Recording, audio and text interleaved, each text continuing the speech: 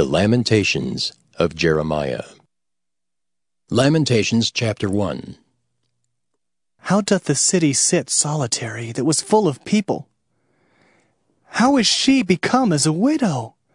She that was great among the nations and princess among the provinces, how is she become tributary? She weepeth sore in the night, and her tears are on her cheeks. Among all her lovers she hath none to comfort her. All her friends have dealt treacherously with her. They are become her enemies. Judah is gone into captivity because of affliction, and because of great servitude. She dwelleth among the heathen, she findeth no rest. All her persecutors overtook her between the straits. The ways of Zion do mourn, because none come to the solemn feasts. All her gates are desolate, her priests sigh, her virgins are afflicted, and she is in bitterness. Her adversaries are the chief, her enemies prosper, for the Lord hath afflicted her for the multitude of her transgressions. Her children are gone into captivity before the enemy. And from the daughter of Zion all her beauty is departed. Her princes are become like harts that find no pasture, and they are gone without strength before the pursuer. Jerusalem remembered in the days of her affliction and of her miseries all her pleasant things that she had in the days of old, when her people fell into the hand of the enemy, and none did help her. The adversaries saw her and did mock at her Sabbaths. Jerusalem hath grievously sinned, therefore she is removed. All that honored her despise her, because they have seen her nakedness. Yea, she sigheth, and turneth backward. Her filthiness is in her skirts. She remembereth not her last end. Therefore she came down wonderfully. She had no comforter. O Lord, behold my affliction, for the enemy hath magnified himself. The adversary hath spread out his hand upon all her pleasant things. For she hath seen that the heathen entered into her sanctuary, whom thou didst command that they should not enter into thy congregation. All her people sigh. They seek bread. They have given their pleasant things for meat to relieve the soul. See, O Lord, and consider, for I am become vile. Is it nothing to you, all ye that pass by? Behold and see if there be any sorrow like unto my sorrow, which is done unto me, wherewith the Lord hath afflicted me in the day of his fierce anger. From above hath he sent fire into my bones, and it prevaileth against them. He hath spread a net for my feet, he hath turned me back. He hath made me desolate and faint all the day. The yoke of my transgressions is bound by his hand. They are wreathed and come up upon my neck. He hath made my strength to fall. The Lord hath delivered me into their hands, from whom I am not able to rise up. The Lord hath trodden under foot all my mighty men in the midst of me. He hath called an assembly against me to crush my young men. The Lord hath trodden the virgin, the daughter of Judah, as in a winepress. For these things I weep. Mine eye runneth down with water, because the comforter that should relieve my soul is far from me. My children are desolate, because the enemy prevailed. Zion spreadeth forth her hands, and there is none to comfort her. The Lord hath commanded concerning Jacob that his adversaries should be round about him.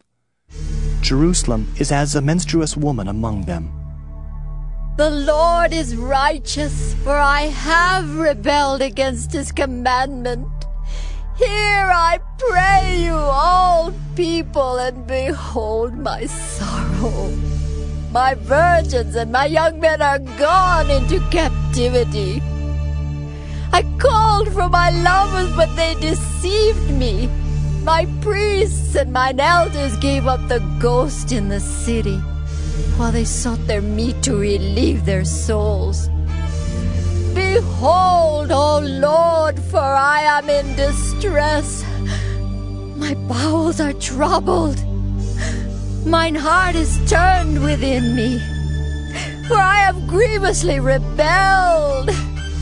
Abroad the sword bereaveth, at home there is as death. They have heard that I sigh, there is none to comfort me. All mine enemies have heard of my trouble, they are glad that thou hast done it. Thou wilt bring the day that thou hast called, and they shall be like unto me. Let all their wickedness come before thee, and do unto them as thou hast done unto me for all my transgressions. For my sighs are many, and my heart is faint. Lamentations chapter 2. How hath the Lord covered the daughter of Zion with a cloud in his anger, and cast down from heaven unto the earth the beauty of Israel, and remembered not his footstool in the day of his anger. The Lord hath swallowed up all the habitations of Jacob, and hath not pitied. He hath thrown down in his wrath the strongholds of the daughter of Judah. He hath brought them down to the ground. He hath polluted the kingdom and the princes thereof. He hath cut off in his fierce anger all the horn of Israel. He hath drawn back his right hand from before the enemy, and he burned against Jacob like a flaming fire, which devoureth round about. He hath bent his bow like an enemy. He stood with his right hand as an adversary, and slew all that were pleasant to the eye in the tabernacle of the daughter of Zion. He poured out his fury like fire. The Lord was as an enemy. He hath swallowed up Israel. He hath swallowed up all her palaces. He hath destroyed his strongholds, and hath increased in the daughter of Judah mourning and lamentation. And he hath violently taken away his tabernacle, as if it were of a garden. He hath destroyed his places of the assembly. The Lord hath caused the solemn feasts and Sabbaths to be forgotten in Zion, and hath despised in the indignation of his anger the king and the priest. The Lord hath cast off his altar. He hath abhorred his sanctuary. He hath given up into the hand of the enemy the walls of her palaces. They have made a noise in the house of the Lord, as in the day of a solemn feast. The Lord hath purposed to destroy the wall of the daughter of Zion. He hath stretched out a line. He hath not withdrawn his hand from destroying. Therefore he made the rampart and the wall to lament. They languish together. Her gates are sunk into the ground. He hath destroyed and broken her bars. Her king and her princes are among the Gentiles. The law is no more. Her prophets also find no vision from the Lord. The elders of the daughter of Zion sit upon the ground and keep silence. They have cast up dust upon their heads. They have girded themselves with sackcloth. The virgins of Jerusalem hang down their heads to the ground. Mine eyes do fail with tears. My bowels are troubled. My liver is poured upon the earth for the destruction of the daughter of my people. Because the children and the sucklings swoon in the streets of the city. They say to their mothers, "Where is corn and wine?" when they swooned as the wounded in the streets of the city, when their soul was poured out into their mother's bosom. What thing shall I take to witness for thee? What thing shall I liken to thee, O daughter of Jerusalem? What shall I equal to thee, that I may comfort thee, O virgin daughter of Zion? For thy breach is great like the sea. Who can heal thee? Thy prophets have seen vain and foolish things for thee, and they have not discovered thine iniquity to turn away thy captivity, but have seen for thee false burdens and causes of banishment. All that pass by clap their hands at thee. They hiss and wag their head at the daughter of Jerusalem, saying, "Is this the city that men call the perfection of beauty, the joy of the whole earth?" All thine enemies have opened their mouth against thee. They hiss and gnash the teeth. They say, We have swallowed her up. Certainly this is the day that we looked for. We have seen it. The Lord hath done that which he had devised. He hath fulfilled his word that he had commanded in the days of old. He hath thrown down and hath not pitied. And he hath caused thine enemy to rejoice over thee. He hath set up the horn of thine adversaries. Their heart cried unto the Lord, O wall of the daughter of Zion, let tears run down like a river day and night. Give thyself no rest.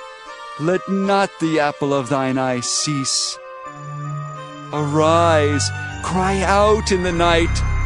In the beginning of the watches pour out thine heart like water before the face of the Lord. Lift up thy hands toward him for the life of thy young children, that faint for hunger in the top of every street. Behold, O Lord, and consider to whom thou hast done this. Shall the women eat their fruit, and children of a span long? Shall the priest and the prophet be slain in the sanctuary of the Lord? The young and the old lie on the ground in the streets. My virgins and my young men are fallen by the sword. Thou hast slain them in the day of thine anger. Thou hast killed and not pitied. Thou hast called as in a solemn day my terrors round about, so that in the day of the Lord's anger none escaped nor remained. Those that I have swaddled and brought up hath mine enemy consumed. Lamentations chapter 3. I am the man that hath seen affliction by the rod of his wrath. He hath led me and brought me into darkness, but not into light. Surely against me is he turned. He turneth his hand against me all the day. My flesh and my skin hath he made old. He hath broken my bones. He hath builded against me, and compassed me with gall and travail. He hath set me in dark places, as they that be dead of old. He hath hedged me about, that I cannot get out. He hath made my chain heavy. Also when I cry and shout, he shutteth out my prayer. He hath enclosed my ways with hewn stone. He hath made my paths crooked. He was unto me as a bear lying in wait, and as a lion in secret places. He hath turned aside my ways and pulled me in pieces. He hath made me desolate. He hath bent his bow and set me as a mark for the arrow. He hath caused the arrows of his quiver to enter into my reins. I was a derision to all my people, and their song all the day. He hath filled me with bitterness. He hath made me drunken with wormwood. He hath also broken my teeth with gravel stones. He hath covered me with ashes. And thou hast removed my soul far off from peace. I forgat prosperity. And I said, my strength and my hope is perished from the Lord. Remembering mine affliction and my misery, the wormwood and the gall, my soul hath them still in remembrance, and is humbled in me. This I recall to my mind.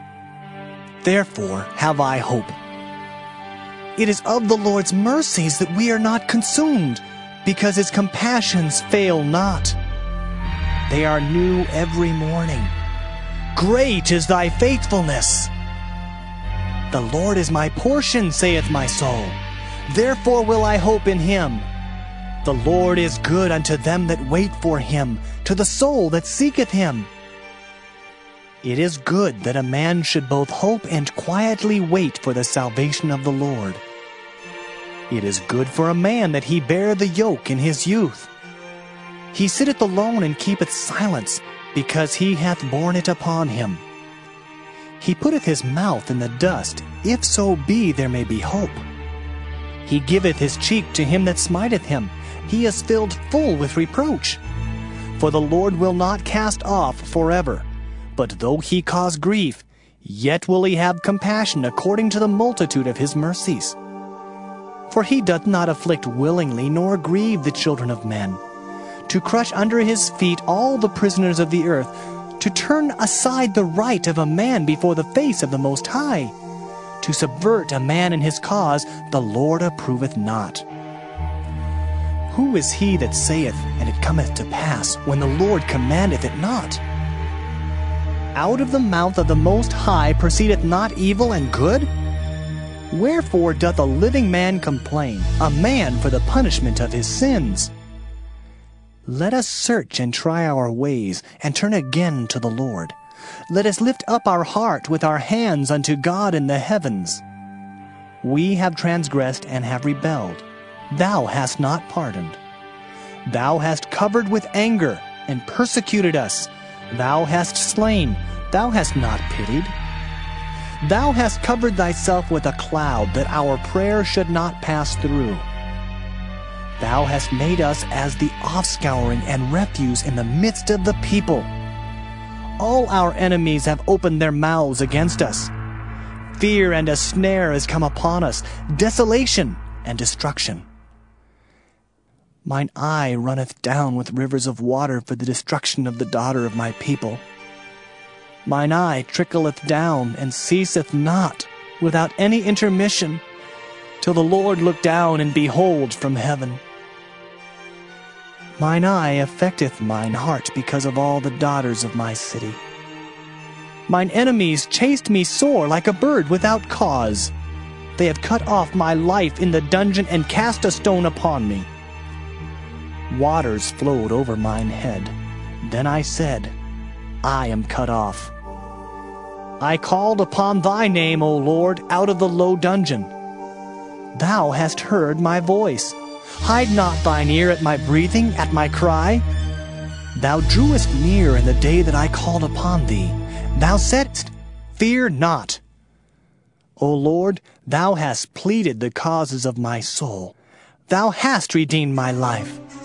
O Lord, thou hast seen my wrong. Judge thou my cause. Thou hast seen all their vengeance and all their imaginations against me. Thou hast heard their reproach, O Lord, and all their imaginations against me. The lips of those that rose up against me, and their device against me all the day. Behold their sitting down, and their rising up. I am their music. Render unto them a recompense, O Lord, according to the work of their hands. Give them sorrow of heart, thy curse unto them. Persecute and destroy them in anger from under the heavens of the Lord.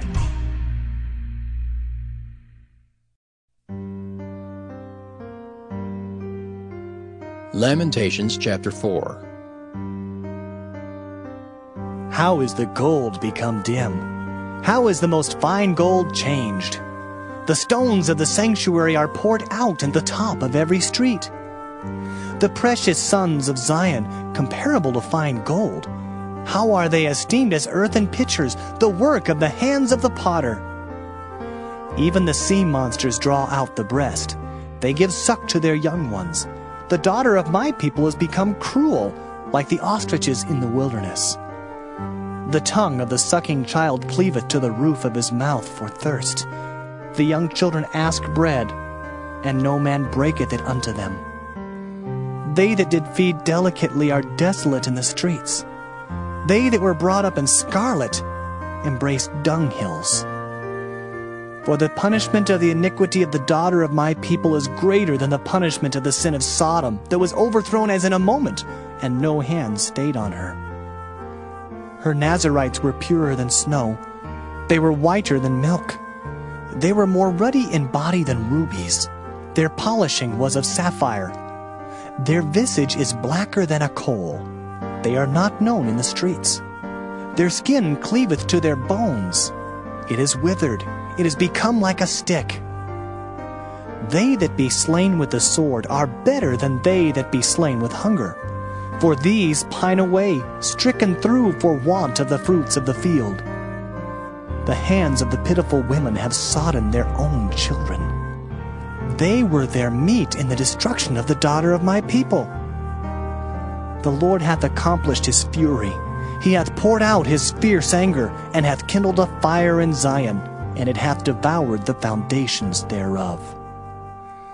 The kings of the earth and all the inhabitants of the world would not have believed that the adversary and the enemy should have entered into the gates of Jerusalem. For the sins of her prophets and the iniquities of her priests that have shed the blood of the just in the midst of her, they have wandered as blind men in the streets. They have polluted themselves with blood, so that men could not touch their garments. They cried unto them, Depart ye! It is unclean! Depart! Depart! Touch not! When they fled away and wandered, they said among the heathen, They shall no more sojourn there. The anger of the Lord hath divided them. He will no more regard them. They respected not the persons of the priests. They favored not the elders. As for us, our eyes are yet failed for our vain help. In our watching we have watched for a nation that could not save us. They hunt our steps, that we cannot go in our streets. Our end is near, our days are fulfilled, for our end is come. Our persecutors are swifter than the eagles of the heaven. They pursued us upon the mountains. They laid wait for us in the wilderness. The breath of our nostrils, the anointed of the Lord, was taken in their pits, of whom we said, Under his shadow we shall live among the heathen. Rejoice and be glad, O daughter of Edom, that dwellest in the land of Uz. The cup also shall pass through unto thee. Thou shalt be drunken, and shalt make thyself naked. The punishment of thine iniquity is accomplished, O daughter of Zion. He will no more carry thee away into captivity. He will visit thine iniquity, O daughter of Edom. He will discover thy sins. Lamentations chapter 5. Remember, O Lord, what is come upon us. Consider and behold our reproach. Our inheritance is turned to strangers, our houses to aliens. We are orphans and fatherless. Our mothers are as widows. We have drunken our water for money. Our wood is sold unto us. Our necks are under persecution. We labor and have no rest. We have given the hand to the Egyptians and to the Assyrians to be satisfied with bread. Our fathers have sinned and are not, and we have borne their iniquities. Servants have ruled over us. There is none that doth deliver us out of their hand. We gat our bread with the peril of our lives because of the sword of the wilderness. Our skin was black like an oven because of the terrible famine. They ravished the women in Zion and the maids in the cities of Judah. Princes are hanged up by their hand. The faces of elders were not honored. They took the young men to grind, and the children fell under the wood. The elders have ceased from the gate, the young men from their music. The joy of our heart is ceased. Our dance is turned into mourning. The crown is fallen from our head. Woe unto us that we have sinned! For this our heart is faint. For these things our eyes are dim. Because of the mountain of Zion, which is desolate, the foxes walk upon it. Thou, O Lord, remainest forever, thy throne from generation to generation. Wherefore dost thou forget us forever, and forsake us so long time? Turn thou us unto thee, O Lord, and we shall be turned. Renew our days as of old. But thou hast utterly rejected us. Thou art very wroth against us.